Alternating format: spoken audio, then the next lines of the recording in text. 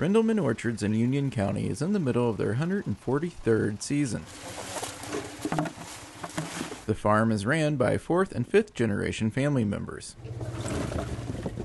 In late July, they're mostly harvesting vegetables and peaches, but apples are just around the corner.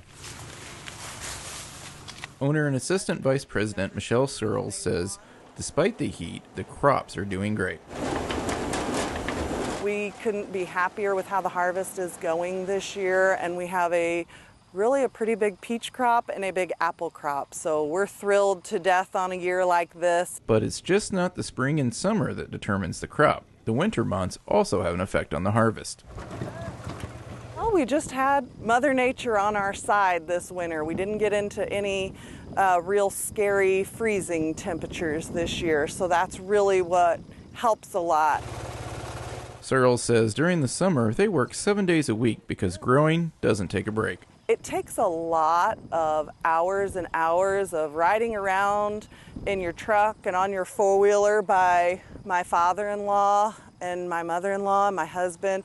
They watch the crops daily, year-round, daily. With 850 acres, they need a lot of help harvesting. Rendleman's employs 80 people during their peak harvest time.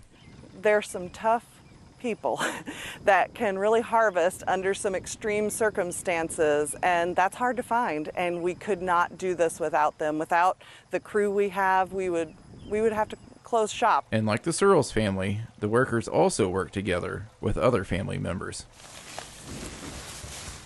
Sometimes we have 2 and 3 generations working here at the same time, the grandparents, the parents, and then their children as they become old enough and need summer jobs. Searles says with this year's harvest, you'll be able to find plenty of apples in the fall. So those guys will be working hard to finish up the harvest, and we will have apples for sale to grocery stores up to mid to late October, maybe November, and we'll actually be selling some apples up to Christmas in our farm market.